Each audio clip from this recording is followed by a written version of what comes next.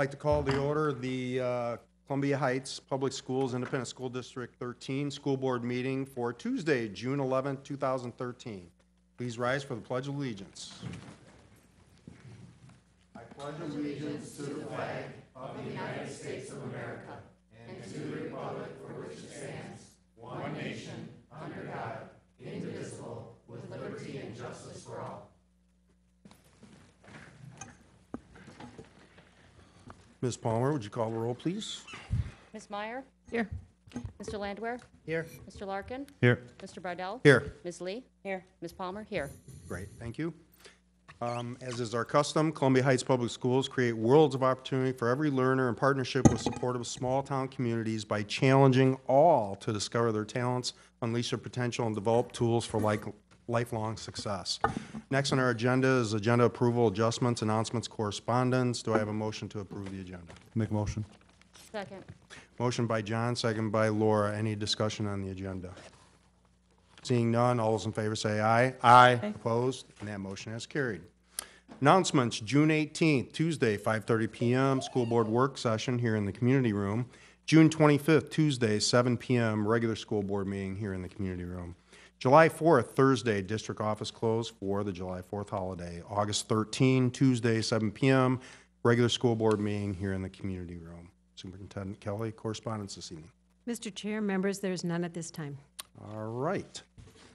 Next, we have, should I stand over? Forget. You can just pass it to me. All right. Next on our agenda is Heights Lights, and I will pass it over to Superintendent Kelly and to talk about honorable mention for the National School Board Association Magna Award. Thank you, Chair Bardell. It is with great pleasure tonight that we celebrate both board and city elected officials, people that have worked together collaboratively for over 6 years in the fine building of many things, and the least of which is not relationships.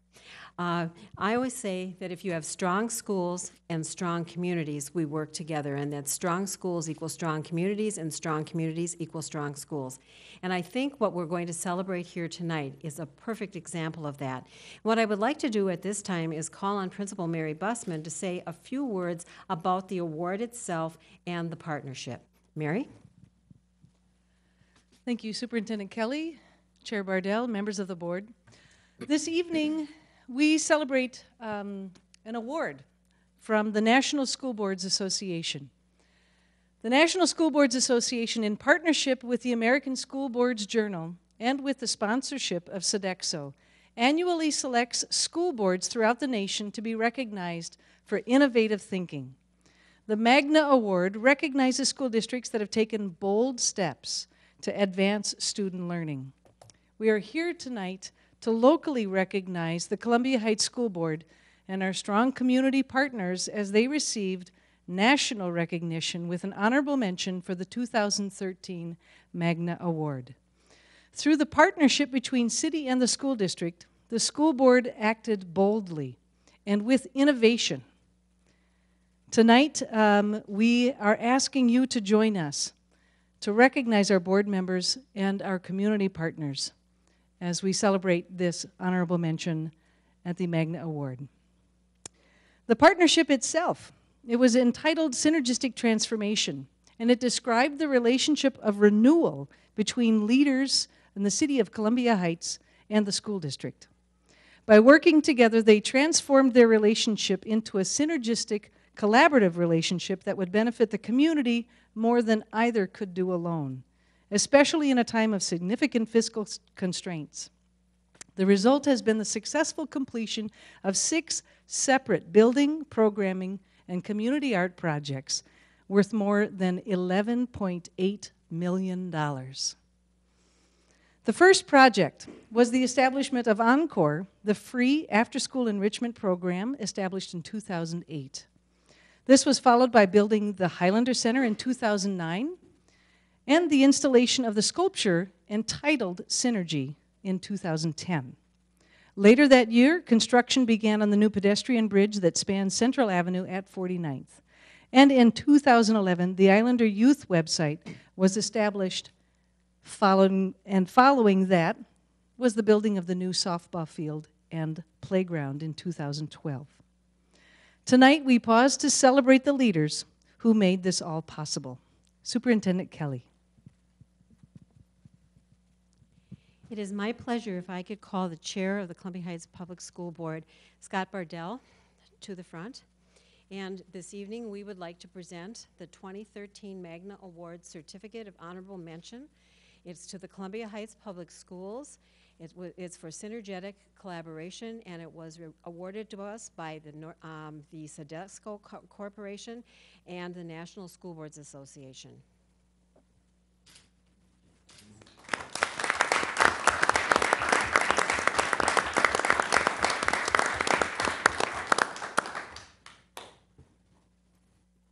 At this time, we would like to call each member individually of the school board and the city council to be recognized for their leadership in contributing to synergistic transformation. Starting with our dear sweet mayor, Mayor Gary Peterson, if you'd please come forward, Gary, is recognized. Very good. The mayor, as well as everyone else tonight, in the next this next round of certificates, will be recognized for leadership contributing to the National School Boards Association 2013 Magna Award Honorable Mention. The mayor has been involved with the Highlander Center, Encore, the Islander website, Synergy, and I must say he built the base of for the actual artwork, Ramsdale Softball Field and Playground, and the pedestrian bridge. We'd like to thank you for your dedication to students, staff, and the community of the Columbia Heights Public School District. Thank you, Mayor.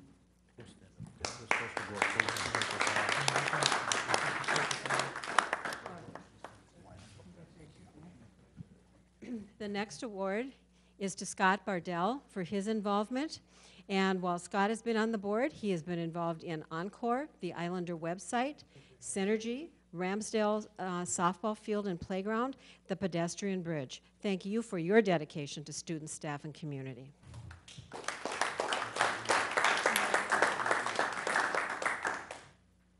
Tammy Deem is not here with us tonight, but we'd like to read into the record that she was involved in the Highlander Center, Encore, the Islander website, Synergy, Ramsdale Softball Field and Playground, and the pedestrian bridge. Let's have a round of applause for Tammy Dean, Councilman.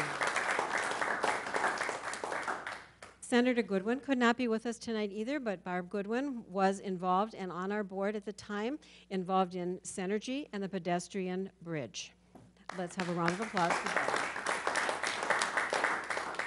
Bruce Kelsenberg could not be with us tonight, but he is recognized for leadership contributing to the Highlander Center, Encore, Synergy, and the pedestrian bridge. How about a round of applause for Bruce Kelsenberg? Our next recipient is board member Ted Landwehr. Ted is recognized for his involvement in the Highlander Center, the Islander website, Synergy, Ramsdale Softball Field and Playground, and the pedestrian bridge. Congratulations.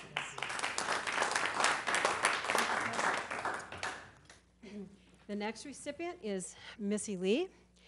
She has been involved in the Highlander Center, the Encore, the Islander website, Synergy, Ramsdale Softball Field, Playground, and the pedestrian bridge. Thank you for your dedication to the students, staff, and students.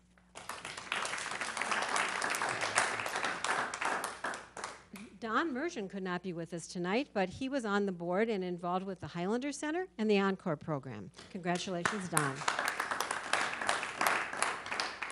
Councilman Bruce Naraki is not with us tonight, but he too is being recognized for his involvement in the Highlander Center, the Encore program, the Islander website, Synergy, Ramsdale Softball Field and Playground, and the pedestrian bridge. Thank you, Bruce Naraki.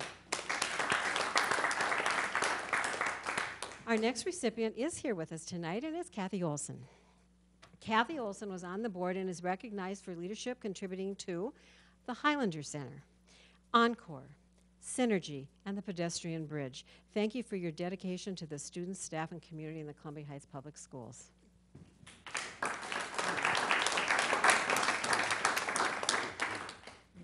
Board member Laura Palmer is with us tonight, and she is recognized for leadership contributing to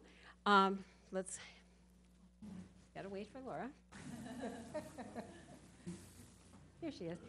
She's a board member and with us now and has been involved with the development of the Islander website and the Ramsdale softball field and playground. Thank you for your dedication to the student, staff, and community. Thank you, Laura.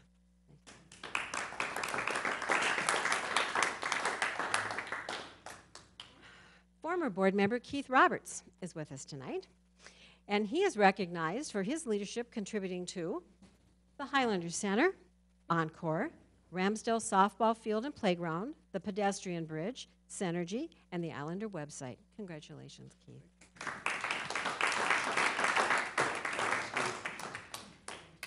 Donna Schmidt's councilperson was here but had to leave, and so she is recognized for her leadership contributing to the Islander website, the Ramsdale softball field and playground. Congratulations to Councilmember Schmitz. Donna.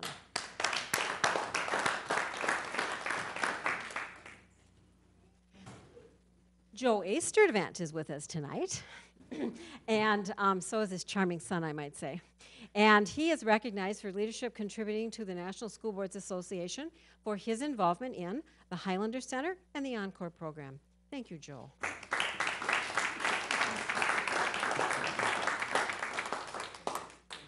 Joseph S. Sturdivant is with us tonight, and he is recognized for his leadership in contributing to the Ramsdale softball field and playground, and the Islander website. Joe, thank you.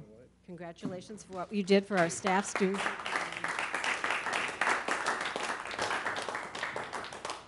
Bobby Williams could not be with us tonight, but we would like to recognize him for his involvement in the Highlander Center, Encore, the Islander website, Synergy, Ramsdale softball field and playground, and the pedestrian bridge. How about a round of applause for Councilperson Bobby Williams?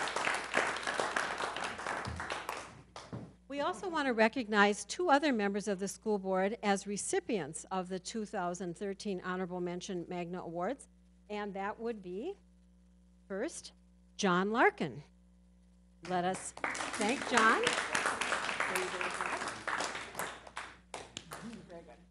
John was actually out there and helped us pick up the award. And then, last but not least, Lori Meyer, who is recognized as the recipient of the 2013 National School Boards Association Award.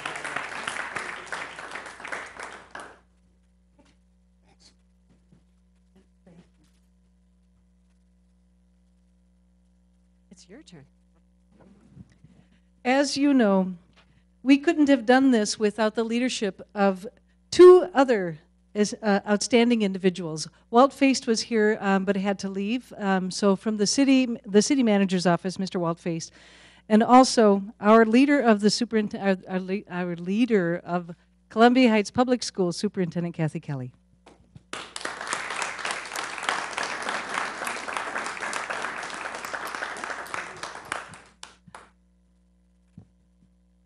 I'd like to read for the record.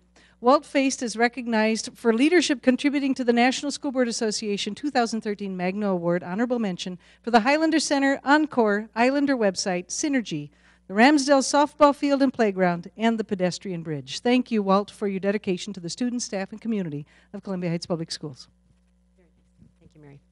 How about a round of applause for Walt one last time? And I do see Keith Winchittle sitting in the audience, and we could not have done it without Keith either. So Keith, would you please stand up, and how about a round of applause for Keith Winchittle? Yay, go team. Lastly, we wouldn't have this award at all if Principal Mary Busman hadn't been nice enough to get the initial application done hole up in the superintendent's conference room and work through many rewrites. And so I would like to thank Principal Mary Busman and give her a certificate that reads, is recognized for contributing to the successful application submission of the 2013 Magna Award. And we want to thank you for your dedication to our students, staff, and community and making this award possible for the Columbia Heights Public School District. Thank you, Mary.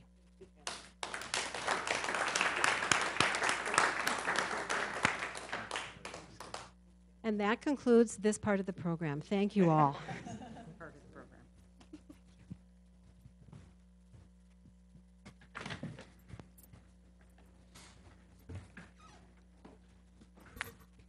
All right.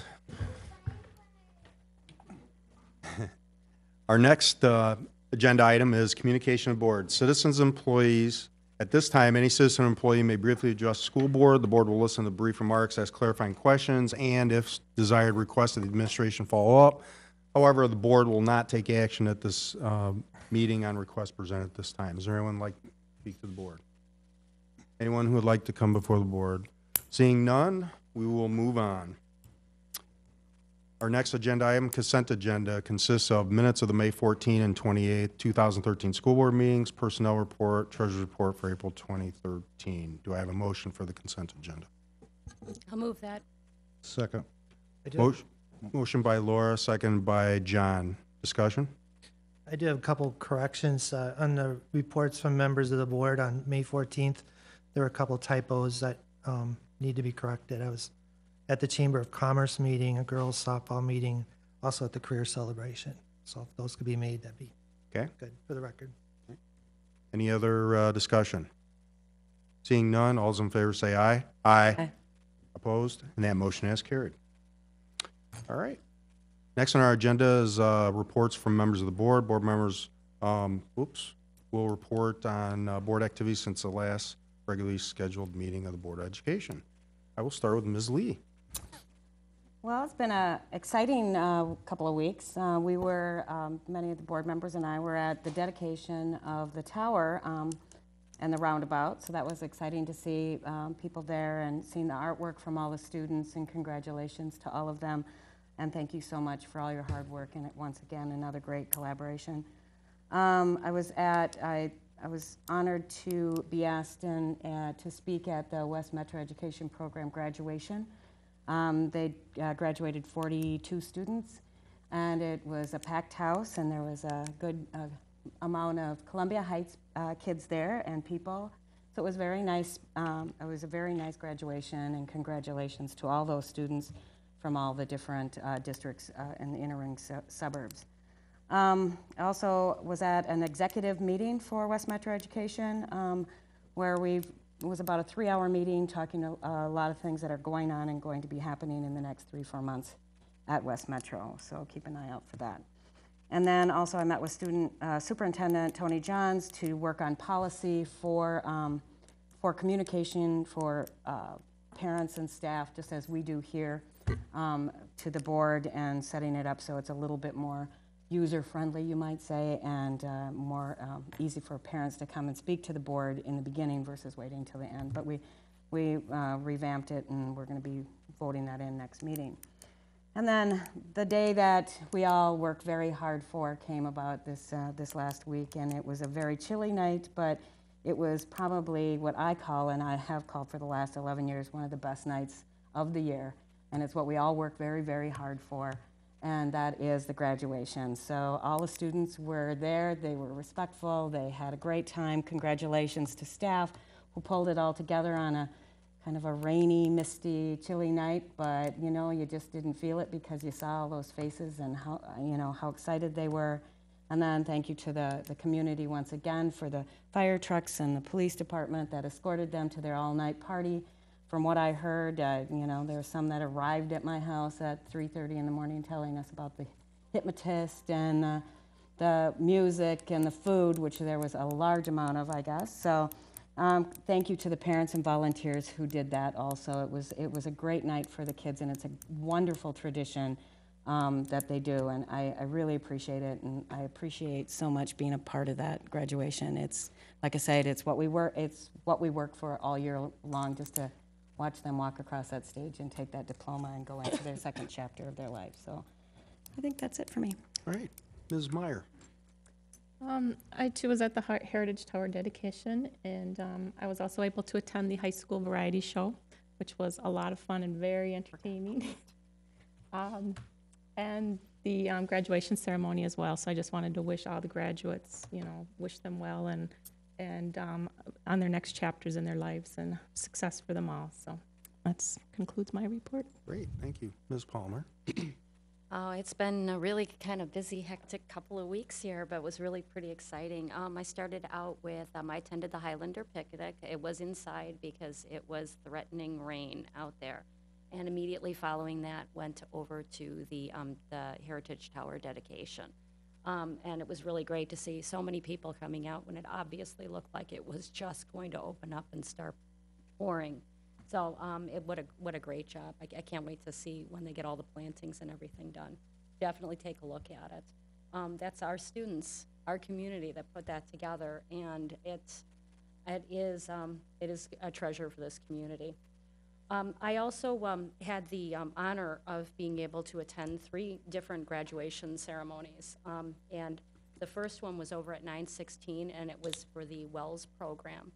And yeah, it was really a very emotional ceremony. These are students that need a great deal of support and care, and the milestones and the struggles that they go through.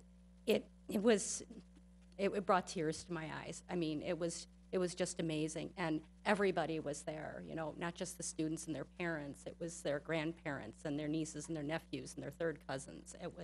It was absolutely incredible. Next year, I really think we should all go. It was really, really, really awesome. They're great kids, and they work so hard. The next one that I went to was over at Metro Heights, and they had 5 students that were receiving their diplomas there at Metro Heights. A lot of the other students were receiving them with their regular, high school. And they were a very impressive group. They kind of came with the same story. I started out a little bit behind. I came here. I found the skills I needed, and I was able to accomplish great things. There was one student that particularly impressed me. He said he started out a year behind. He just slept through his first year of high school. He graduated a full year early. He managed to complete 4 years of high school with the support of the teachers and the staff over there. They said he worked from 8 a.m. till 8 p.m. every day, and he accomplished his goals and graduated as a junior. So I was extraordinarily impressed with that. So I think that is really making a difference. Every one of them found within themselves the ability to succeed because of that program. So I was very impressed with that as well. I look forward to seeing the new facilities, which will be this coming up year. So look forward to that. And then of course our graduation here, which is like 100 and some weddings, and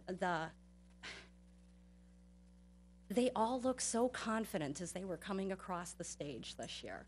It was, I'm going on too much. It's always such an emotional experience. It's the best ever, and I'm so incredibly grateful to the community for allowing me to be able to participate in this. Thank you. Mr. Landwehr. Yeah, I would agree. It's such a great honor to be on that stage and to greet all the graduates as they come by. And so, yes, thank you for that opportunity. That was a great night, and you know, we kind of have a tradition in my family to welcome the graduates as they come around the corner on 40th Avenue towards Immersion Hall. And so we got to do that again this year and hold up signs and just whoop and holler, and it's a lot of fun. What a great tradition we have here in Heights to do that every year. And thanks again to the fire and police for the escort. Makes it extra special. I was at the Heritage Tower celebration as well. Another great thing to celebrate, you know, the synergy between the school district and the city.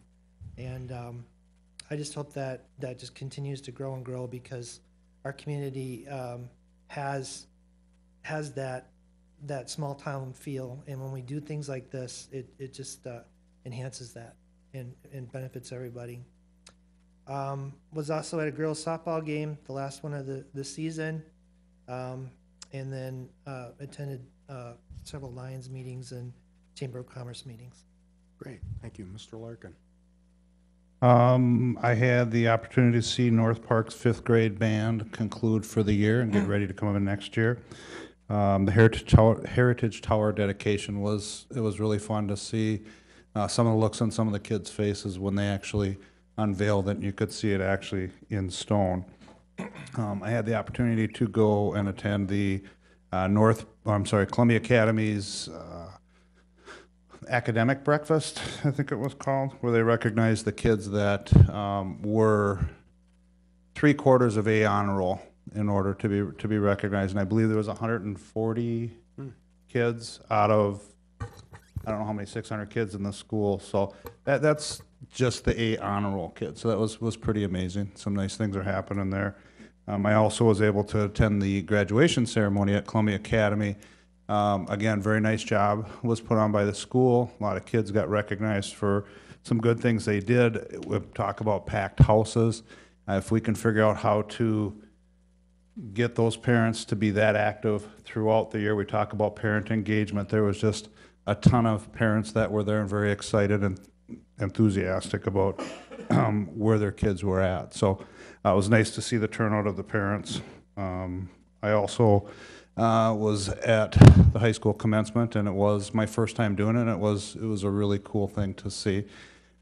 As far as from the fire department's perspective, we're always happy to help out in escorting the kids. We always tell the firefighters to use their discretion, and we only have to replace one siren this year, so that's not too bad.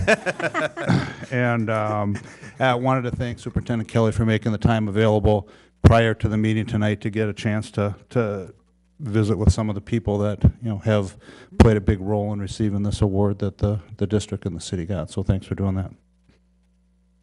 All right. I'll just mention that my highlight over the last couple of weeks was high school graduation. Day we all look forward to, and it was just a great day. So congratulations to all the graduates.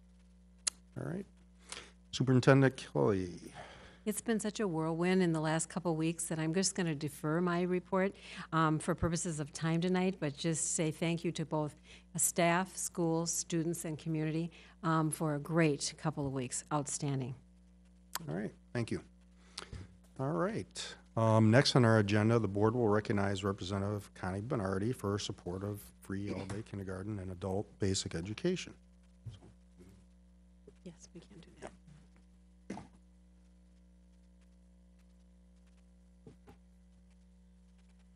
So, Ms., come on up. We're recognizing Connie Bernardi tonight for her dedication to support for all-day kindergarten and for her representing our school district very well in the legislature. So I'll turn it over to Kristen. And I'd like to thank you for being one of the authors on a bill that supports adult basic education and the growth factor for that. That really helps to support the programs that provide education for the adults in our community. And in our community, in Columbia Heights and Fridley, we share Metro North Adult Basic Ed down at 4111 Central. Thank you very much for your support of that program. Well, Representative Bernardi, welcome. And this is a big moment in our district, and it really is a special time for us here with the Columbia Heights Public Schools.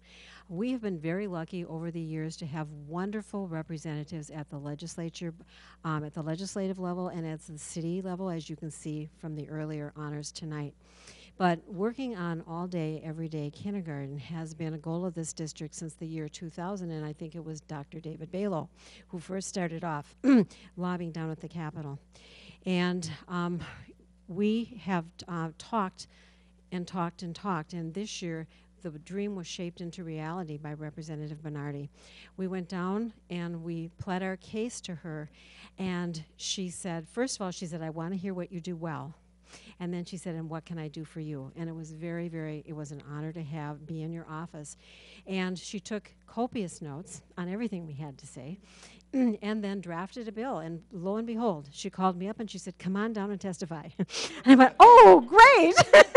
So the team, and I want to thank the management team as well, got all the facts and figures together. And for us in Columbia Heights, we've been doing all-day kindergarten since the year 2000, and for us and for our students, it's not an enhancement, it's essential, see? And it comes at a cost, an unrecognized cost of $668,000 a year for us. And the very fact that Representative Bernardi not only championed it, but got it through the legislature and had a nod for the early ed as well, was thrilling to us. And so we thought special moments should be celebrated along the way. And so we have a few special things for you. The first is a plaque, and it's for Representative Connie Bernardi, is recognized for outstanding legislative leadership in the areas of free, voluntary, all-day kindergarten and adult basic education. We want to thank you for your dedication to our students, staff, and community in the Columbia Heights Public School District. So thank you so much.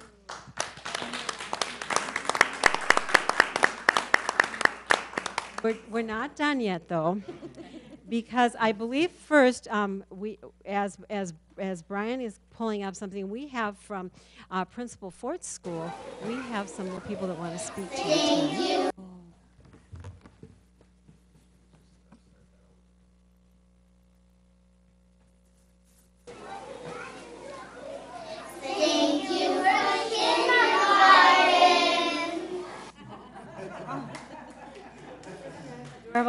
And they sent you a note, so we're just going to keep piling on. And then Highland Elementary, and I'm going to need some help here. I need 2 Vannas. Here we go. Sent a big picture that says, Dear Representative Bernardi, we love full-day kindergarten. Thank you for making it possible for everyone, and they all signed their names. That's a shout-out from Highland.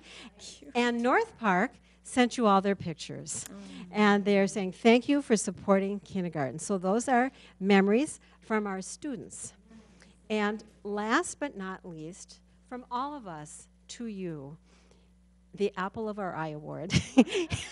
Here's a golden apple so that when you're at your office, you can think about us and know that we're still thinking about you. Thank you. How about a round of applause for Connie Bernardi?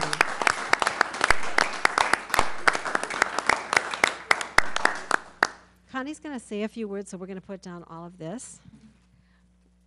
Well, thank you so very much. This has so much meaning to me because I value education so much and value the work that you're doing here at Columbia Heights. And I know it's a labor of love by all the staff I meet and the students that I know that go here.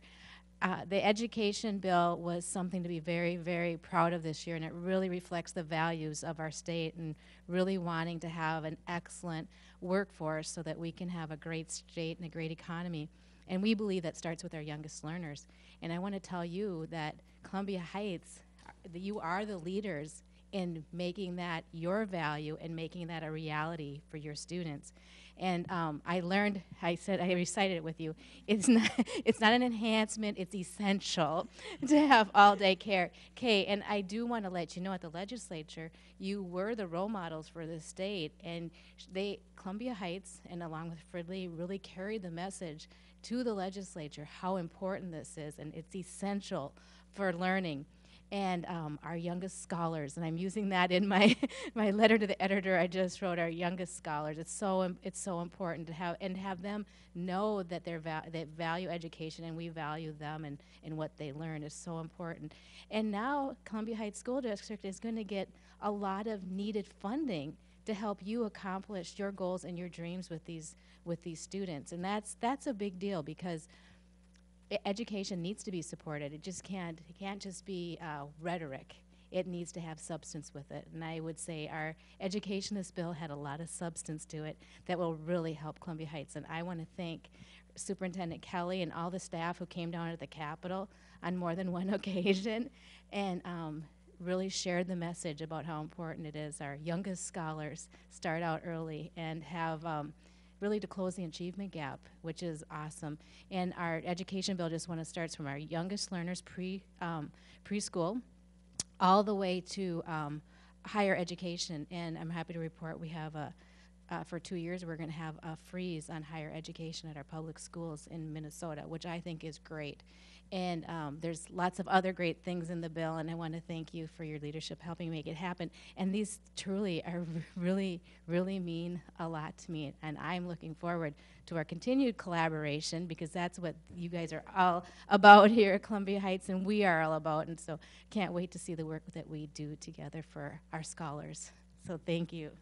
Thank you so much, Connie. And how about another round of applause for, and if you would like, I think the board will line up.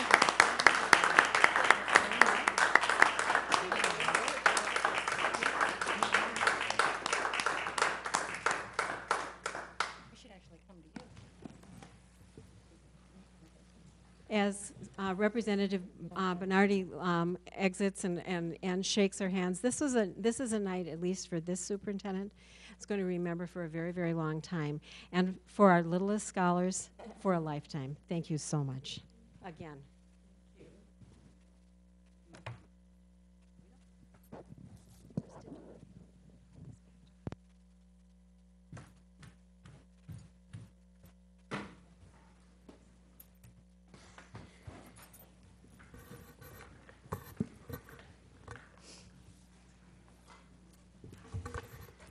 All right. Thanks again, Representative Bernardi. Thank you. We appreciate it. All right. Next on our agenda this evening is the Summer Academy Joint Powers Agreement. The board will be presented with information on Summer Academy, and here this evening are Bill Holmgren, our Director of Finance and Operations, and John Clippens, Director of Summer Academy. Welcome. Chairman Bardell, members of the school board, Superintendent Kathy Kelly. As you know, Summer Academy, we've been a part of this program for quite a few years. And if you were here this morning, you saw it all come back to life. And it was kind of fun seeing all the kids come in this morning. But the agreement that we have with Summer Academy is coming to a close at the end of June. So we have John Clippens. He is the director of Summer Academy to give you an update on the program. And next week we will be looking to extend that agreement with Summer Academy. Yeah, thank you for allowing me to come and share tonight. Today was a very, very exciting day. We had 1,300 students come with lots of energy for their first day of Summer Academy. So it was just a great, great first day. And if you don't know a lot about Summer Academy is a program that's existed for quite a while, since 1978. Some school districts came together and decided we really need a program for gifted and talented students. We're having a hard time doing it as a district alone, and so 5 school districts came together to make Summer Academy. Currently, there are 12 school districts that are involved in the consortium that invite students to come to Summer Academy. So each of the school districts have a board member, and we meet quarterly, and we decide the programming that should be involved and the students that should be invited. Those board members go back to their school districts, and they determine the qualifications for students to be invited to the program. And then in March, we start inviting students, and they sign up all throughout the spring, and then they come in June. And for ever since 2001, they've been coming to Columbia Heights. And this is just a great, great facility to use, especially with 2 schools on the same campus. And so we love coming here. And as I shared earlier, we have students from 12 different school districts. We have approximately 1,240 students taking classes. We have another 50 students that are serving as teaching assistants. And the classes we have are just a wide variety. One of the new classes that we have this year is a class called Lego Robotics. It's a lot different than the Legos that I used to do when I was a kid. So they're taking Legos, they're taking robots, and they're taking computer software and working those together. We have another one of our classes that is very popular every year is a physics class. They study roller coasters and how roller coasters work. They shoot off rockets in the field back here. And last year they actually had a hovercraft in a park just south of here that the students were able to see. We have more than science and technology classes as well. We have a couple classes. One of them is by Columbia Heights teacher Scott Larson. He teaches an improvathon class. So if you like comedy sports, the students have to learn how to think on their feet. That's another class they take. And we have cultural classes from Japan to the Welsh community to the Spanish community. So just lots of different choices for students.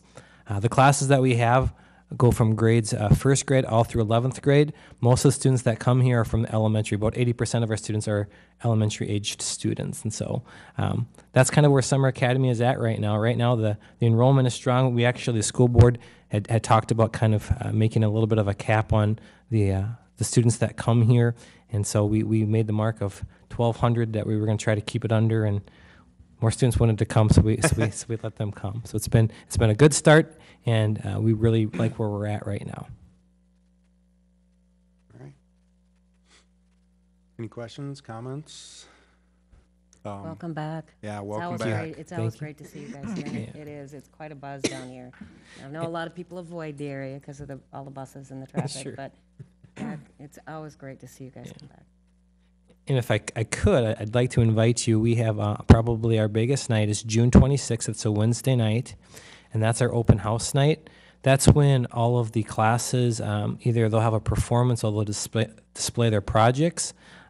Last year, I actually had somebody counting. We had 4,000 people come through, and we have parents, we have grandparents, we have some of the neighbors from the schools will come in just to see, what are the classes this year, what are the new projects this year, and so it's just a great night to celebrate Summer Academy. If you ever would want to come on that night or any other time, we'd love to show you the different classes. When you come here, I know Mr. Landwehr came last year and saw some of the classes that we're offering. You'll be pretty amazed at what the students are learning and what the teachers are teaching. What time is that at? Yep. It's from 6:30 to 8:30. Thank you. Yeah, go ahead. Yeah, and they treat you very well, so it's worth coming, definitely. I'm just thrilled that you're looking at renewing, and it's just so great to have you here. Thank you. Yeah, Kathy. I would just like to say that I looked out the window today once I got in through the traffic, and I watched all the kids all over the place, and the orange vests were out, and Bruce Papp was out directing traffic. And I thought of Jeannie Pullen, and who was the original founder and executive director of the project.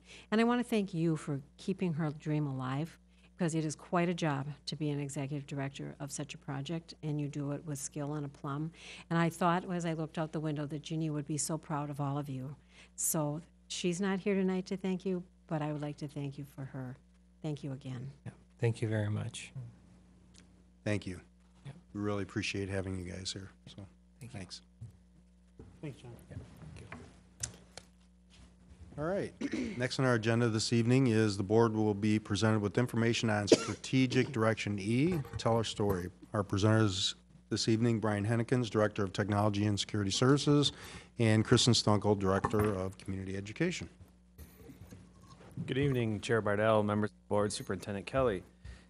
This evening, we come before you to present on Strategic Direction E. And I'm very excited that we've had a lot of great things happening. I mean, in the first round of strategic directions, you've seen a lot of numbers throwing at you, and we've kind of progressed a little bit, and it's exciting to show growth and where we're going. The first part, very similar to what we've seen. Columbia Heights Public Schools creates worlds of opportunity for every learner in partnership with supportive small-town communities by challenging all to discover their talents, unleash their potential, and develop tools for lifelong success. I take a minute to read the whole thing just because it's all about what we are with Strategic Direction E and telling our story. Yeah. Our core values, community, excellence, collaboration, integrity, respect, courage, and innovation. I won't go through all the visions for 2015, what we intend to create. But I think the big thing is, as I said, is tell our story, brand development, reputation management to increase partnership and enrollment. So this may look a little bit different than before, but we've started to incorporate some of our new needles in our gauges in driving the needle forward. But E1 is our market share of school-age children in the district. This is as of October 15 count. We needed to pick a specific date where we'd have consistent numbers. This is what we report to the state. This year we're at a 74.4%, which puts us at a level 3, which is as an improvement over last year. As all of us know, our elementary enrollment is robust and increasing, and I think that that's a big piece of that needle moving forward. E2, CHPS students and families connecting using digital media. And this is where our parent portal comes into play, and we've had conversations about that. So it's the amount of parents that we have engaged in parent portal or SchoolView, and it's the amount of students engaged in SchoolView. From the student perspective, we've moved to a level 2, so we're progressing. From the parent's perspective, we're still sitting at a level 1, and we do have a lot of pieces in place to try to push that parent needle forward. There's a lot of parent outreach programming going on, and there's some initiatives next year that we'll see hopefully from the buildings that will expose Schoolview a little bit more, because we definitely want to see that connection grow. Especially at the 612, because that's where our students and our parents have most connection with Parent Portal, especially our students. And we do have a big initiative, our personal learning initiative, at the 6th grade level that will bring in that entire 6th grade group into that, so that student number will drastically increase next year. So good things for the future for that. E3, do you want to? Sure. So E3, you'll notice that you don't see the needle, and that's because this is one of the items that we're going to be focusing on next year. And we do have some ideas about how we're going to support the staff in demonstrating the district's core values in their everyday work. We are looking into having those core values added onto our IDs, badges, as a way of really constantly affirming what our core values are. Also having those laminated and placed in prominent places throughout the building and the districts, the buildings and the district, so that it is that constant reminder both to staff and also to students about what our core values are.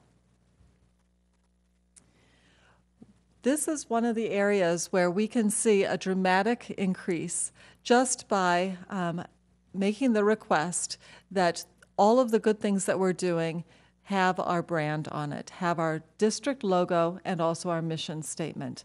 It's really important to us that when someone brings a program home from a concert or a play or something of that sort, that there's a recognition that it's a Columbia Heights Public School production. And so we are moving towards a goal of all of our performing arts and activities communications having not only the mission but also the logo of Columbia Heights Public Schools on it. And this is one of those areas where we've seen a dramatic increase this past year. With the district published materials also, so registrations, flyers, brochures, anything of that sort, that there would be that district logo and mission on it as well. And here again, we've seen a dramatic increase just by letting people know that this is an expectation. This is a consistent theme that we have so many wonderful things going on in this district, and we want people to recognize and identify that this is Columbia Heights Public Schools. Climate questions and surveying how the climate of the buildings are, or all the schools are, is something that was part of this strategic direction. And we've been putting those questions, 3 specific questions, into surveys. Particularly right now, we've done it with technology surveys. And those technology surveys have been given 2nd grade through 12th grade, or 2nd grade through 11th grade, actually.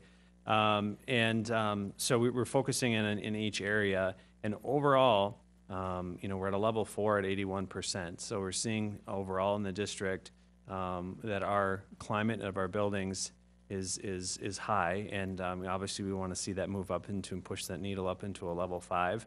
But so we do survey grades 2 through 11 to receive this score, and we kind of try to base our survey off of as close to scientific as possible. And paying attention to how we're doing surveys with our outside organizations currently and what our sample size needs to be, and making sure that we get a proper sample size to make sure that within plus or minus a couple percent, we're pretty confident that we're right at that level 4, 81%. And those questions regard the students feeling that this is a safe and supportive place for their learning. So our overall maximum score was 4.25, and our actual score was 2.85. So what does that mean? It means that we're pushing the needle forward. Last year we were a 0.95 for a total score at a level 2. This year in the strategic direction we've moved up to level 4. So we're definitely moving forward and moving in the right direction in strategic direction E. Obviously we can see that there's areas that we can drive that needle forward even more. But overall we're definitely moving in the right direction. Any questions? No, I just think it's important that we get that information out to the community. People need to hear that there's positive things that are going on. Absolutely. Thank you. Good job, you guys. Yeah, nice job. Yeah, Laura. I just have a comment, and this is really to everybody. A couple of years ago, when we put together and we did the strategic plan and stuff, you always kind of wonder where everybody's going to take it and how it's going to, and it's almost seems as if the layers just keep growing and more keeps getting accomplished. And we're starting to pin down and drill down into specific areas for improvement. And I just think that everybody has done just such a fabulous job on being able to boil it down to a couple of things that we can actually measure. That's a lot of work, and I have so much appreciation. Thank you. Thank you. Thank you very much. That's it. Yeah, I just think the power of being able to measure this and actually going back and seeing where we've improved or haven't improved is a big step forward. So thank you for doing that. Thank you. Thank you. All right. Thank you very much. Thank you. Nice presentation. All right. Next on our agenda, we're going to hear about the grades 6 through 12 student handbooks, and the board will be presented with information on the 2013-2014 6 through 12 student handbooks. We have Mr. Dan Roboleski, the Columbia Heights High School Assistant Principal, and Mr. Rick Otsby, Columbia Academy Assistant Principal. Gentlemen. Good evening, Board Chair, Superintendent Kelly, members of the school board. Thank you for having us tonight. Both Mr. Robleski and I, about 2 years ago, we started working on the handbook together. We both came into the district, were hired at the same time pretty much. And every year about this time, we've been able to collaborate and work together and keep our handbooks, as they're not written the same, but try and keep them universal, user-friendly, formatted the same. And we've been able to do that again this year, and I'll present a little bit of the updates and changes from the academy, and then Dan will go after me. Each year, our students are fortunate enough to receive a student handbook, and a part of that handbook, or a part of their in their handbook is their organizer. In their organizer is their handbook, and every year we have a little competition. And this year, Antonio Pena Manuga was able to win the competition. He won the cover, and it's a vote for who gets to represent the cover of the student organizer. And he's in 8th grade, and I think he did a wonderful job. And there it is right there. Some of the updates: the school calendar, staff contact information, school song, parent-teacher conferences. When we open our doors at 7:45 and close them at 3:30, that was also included in our handbook, and also updates in the extracurricular activities section of the handbook as well was updated. Uniforms and dress code, probably an area that we did the most updating in. The parts that I underline here must be worn every day. So our navy blue and gold polo shirt with the logo must be worn every day. Khakis or navy blue pants, shorts, skirts, and capris. This remain the same, but no skin-tight pants or shorts. Any visible accessories that the students are to wear have to be navy blue or gold, and also if they're to wear headbands would be an example of that. Uniforms are expected to be worn as made, be worn to and from school. So students have to wear them to school, from school, and they're not allowed to wear bandanas, house shoes, or slippers as they attend the academy. Another part of the dress code that we wanted to make sure we mentioned, there are certain times when students are allowed to not be in school uniform, that'd be school pictures or dances. During those times, we would use a dress code that we had in previous student handbooks. And in the handbook itself, we will go through those specifics in there. Honor roll information was included. Last year, we went to a grade point scale. We moved from it was 12 point to 0. Now we went to 4.0 to for an A, where we changed that. So we wanted to make sure the honor roll information got in there. 3.5 to 4 for an A, 2.83 to 3.49 for a B. Cafeteria, school lunches cost $2.40. Last year they were $2.30, so they went up a dime from the previous school year. Breakfasts remain the same at $1.25 for students who pay full price. And thank you very much.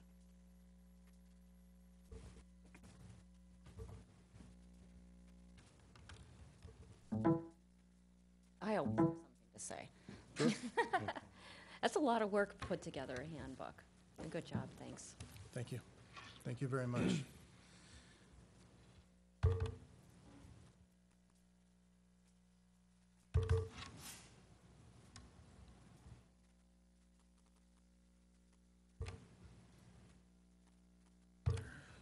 Good evening, Board Chair Bardell, members of the board, Superintendent Kathy Kelly. Good evening.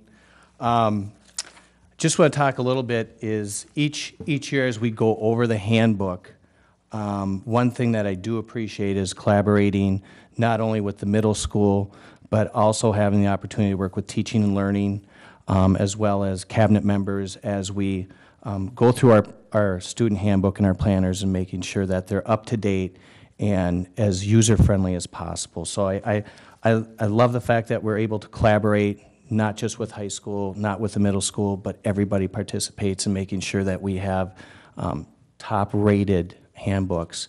And the collaboration between the two, high school and middle school, it eases that transition into the high school. So I really appreciate that. Again, off of what Mr. Osby said, we have 3 areas we're going to look at is we have the updates, changes, and we also have in our handbook, the part of the handbook is in Spanish for the high school. So these are updates that I'll be talking about tonight. And our first one is our front cover. As you can see, Sharmaz Neal is a sophomore, and what we have at the high school is we have a digital imaging class, and that is done by Martha Ortman. And we have a contest or an assignment in the class where students are to make the handbook cover.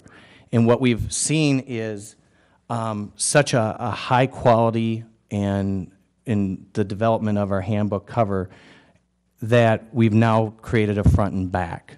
And so students are allowed, the whole student body votes on the front, and second place gets the back, which is really unique. And as you can see, we have our branding of on the lower left and lower right, we have our branding that we've included on our handbook.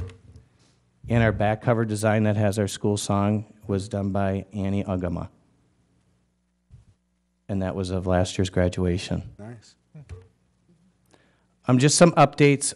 What we did is we updated our lunch schedule in the passing times in between each lunch. Doesn't affect anything other than it's now updated. It gives our cafeteria staff more time to prepare in between each lunches that we have.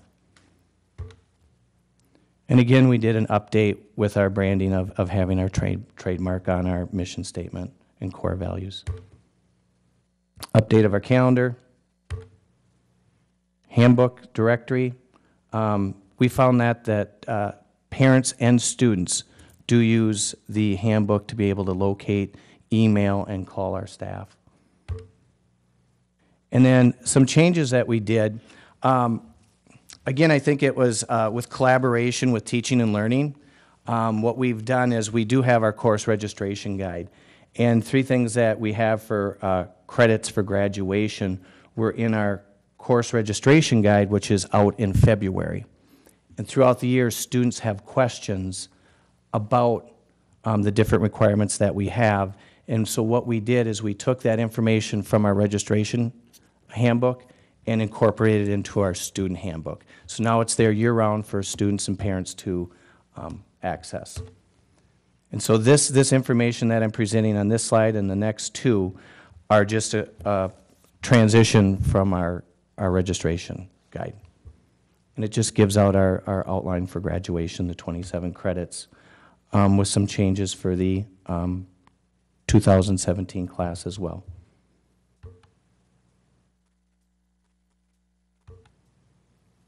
And then through our task force, we also did our athletic structure fee that's been included in our handbook. One of the neat things that we have done this year also through our activities task force is there's our fee structure. And a unique thing that we have on our, can you back me up? is that we are now online for registration, which is yeah, it's great. It's nice.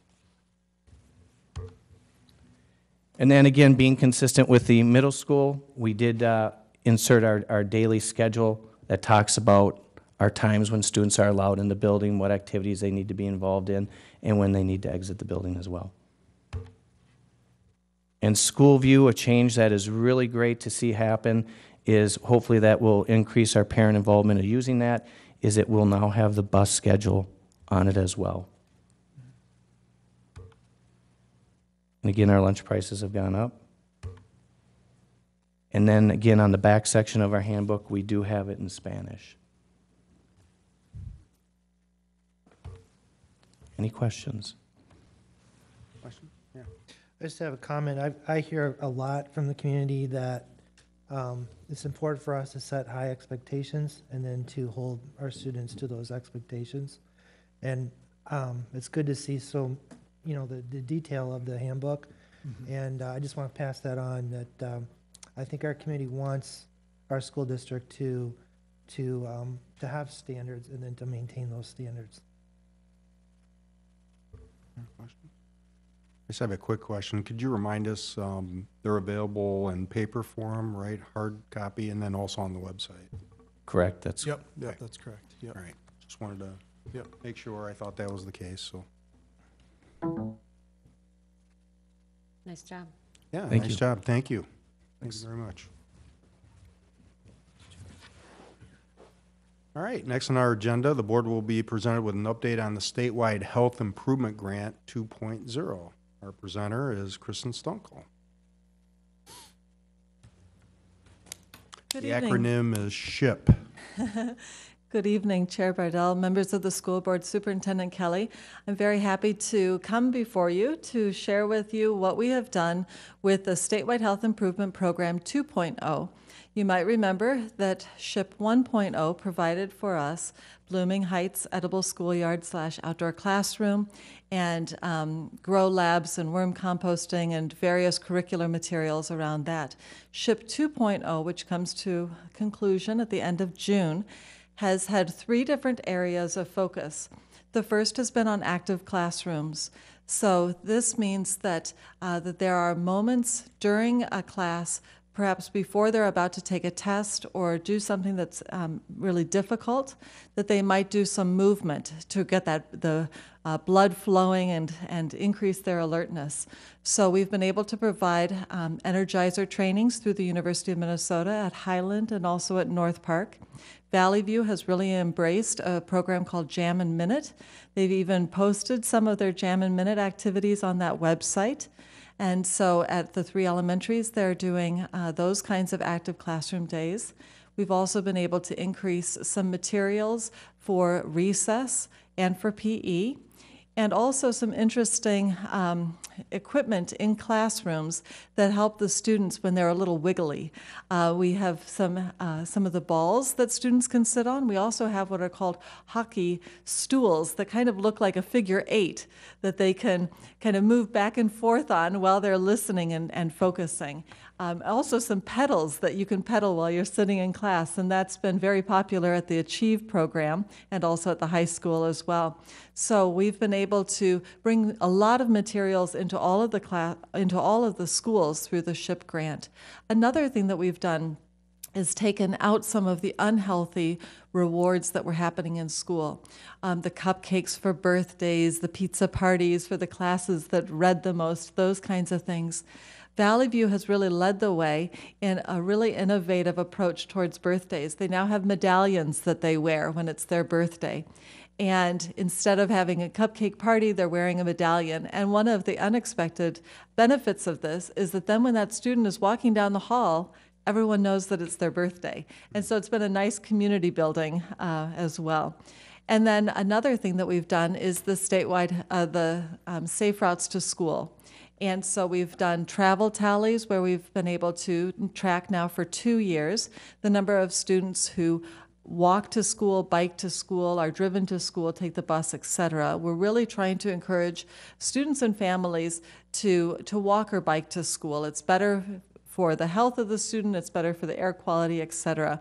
And we worked closely with our Anoka County counterparts through SHIP that also helped us to secure that MnDOT Safe Routes to School non-infrastructure grant. So I just really want to express gratitude for the Anoka County staff on that. So those are, very briefly, some of the things that we've been able to do with the SHIP 2.0. All of the schools have benefited.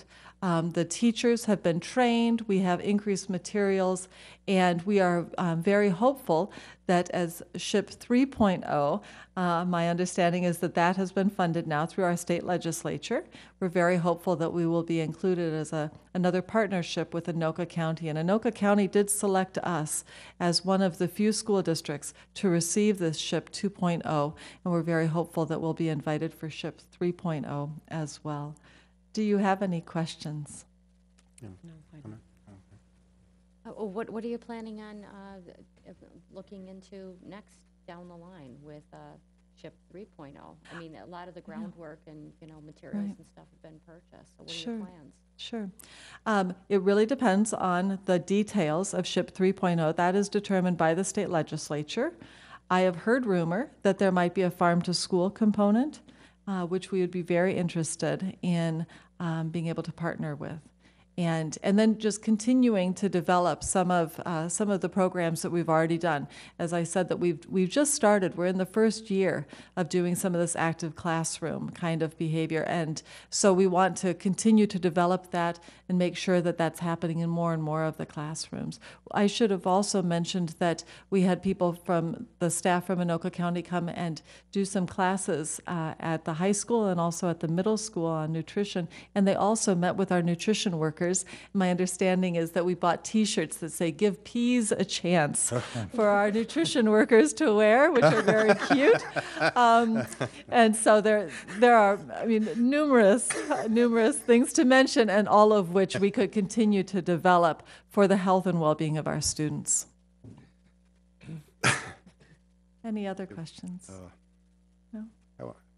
I want one of those T-shirts.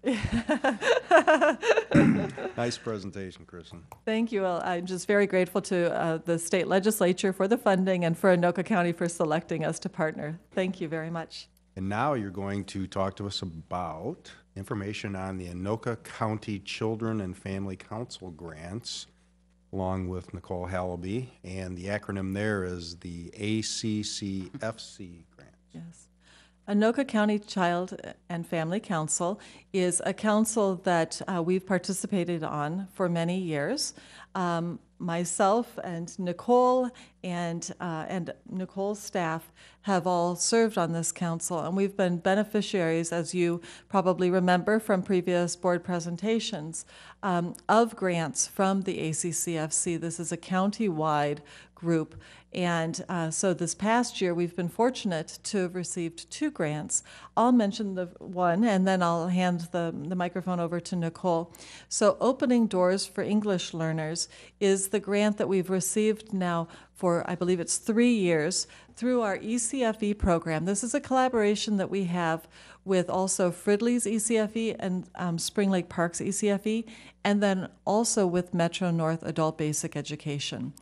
We've been able to, through this grant, provide a mobile dental clinic that has come 2 or 3 times a year and parks in the parking lot providing dental care for our students. And then also we've been able to do this partnership with Metro North, where the parents have been able to receive some computer skills and English learning through our ECFE program. We also have that early childhood family education class for English learners. We've been able to expand that from an 1.5-hour long class to a 2-hour-long class through this grant. And we have received that grant for another year, which we're very grateful for. Another grant that we've received this year was the second year, and these are competitive grants and you do have to apply every year, is the tiered mental health intervention grant. And with those monies, we are able to purchase a Check and Connect person. We're very fortunate to have Casey Bastian at the high school who worked with a select group, a caseload of kids who were identified by parents, by staff members who needed someone extra to check in with them every day. She did home visits, she did activities, she tracked their grades, And I'm very proud to say that of all 30 of her students, those who still remained in Columbia Heights who didn't move, they all finished the school year strong. They all were passing the majority of their classes, and they were very proud of themselves, and we really think that Check and Connect person really made a difference for those 30 students. Another piece that we were able to fund is partially fund the Islander. And the Islander, in cooperation with it being a tiered mental health grant, has run many different stories on depression, suicide prevention, has done some really nice pieces around mental health. And then last but not least is we were able to use some of the money to help fund our programming with Lee Carlson, our counseling groups. And if you saw in the North Metro last week, was it last week? It's like time is flying. Yeah. They did a really nice article on our Lee Carlson and how Columbia Heights has been the biggest supporter of their school counseling programs and how much that helps our families and students in the class. Great. Any questions, comments for Nicole or Kristen? Are these both state grants then, or where does the money come from specifically? It's through Anoka County, and Anoka County has to apply to the state to get the funds. It's the LCTS.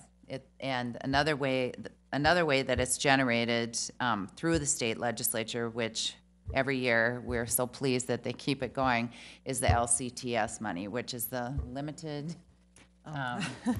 It's a time study. It's time study money. And so it used to be called Random Moments, and our staff works very hard. We have probably about 25, 30 staff members from a variety of positions in our district that they'll get an email from the state, and it'll say, what were you doing at this moment of time in your job?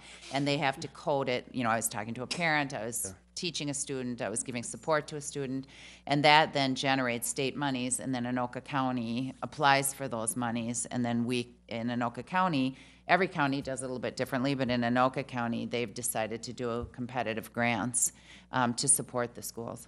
Okay, thanks. Any questions? Thank you very much. Thank you very Appreciate much. the presentation. All right, ladies and gentlemen, the board is about to go into closed session to discuss labor negotiations. So in accordance with Minnesota statute section 13D.03, the board will meet in closed session for the item on the agenda for the purpose of discussion negotiation strategies. So we will close this meeting for that purpose at 8:15 p.m. Okay, ladies and gentlemen, we came back into open session at 8:41 p.m. Our last agenda item is board topics. I have something I'd Go like ahead. to say. I forgot to bring it up. Lori was nice enough to bring up the variety show. I would like to say congratulations to Jill Jungers. You know, she works on so many things this last part of the year. She's got the play, she had Spotlight, and then she pulled together a variety show that was pretty fun, and some of the skits were absolutely amazing. I mean, you know, of course, not my son who did Beyonce, but there were some really wonderful performances, and she really does a nice job and works so well. So I'd just like to say kudos to Jill Jungers for her continued success in the arts and the theater. She just does an awesome job. So, and she, even in Springbrook when she's over there and working with kids and stuff. So, All right. thank you, Jill Jungers. You're Yeah, Ted. awesome. Yeah, and she even goes beyond and Oh, has them, you know, meet afterwards at her. So she, yeah, above and beyond. I just want to say, I was also at the girls softball banquet, and Terry, the dedication of the coaches there is really phenomenal, and just the team camaraderie, it goes way beyond softball, and that's great. And I also want to thank I forgot to thank the teachers at the graduation. I've never seen this at a graduation where our staff lines up and shakes hands with all the graduates. The wall of teachers. Yes, and that to have that support there, and the fact that they do this on their own is just phenomenal. So thank you. All right. Questions, comments? Hey, I'll quote a literary genius, Alice Cooper, "School's out for the summer." Very much. We'll adjourn this meeting at 8:45. Of course, we have Summer Academy.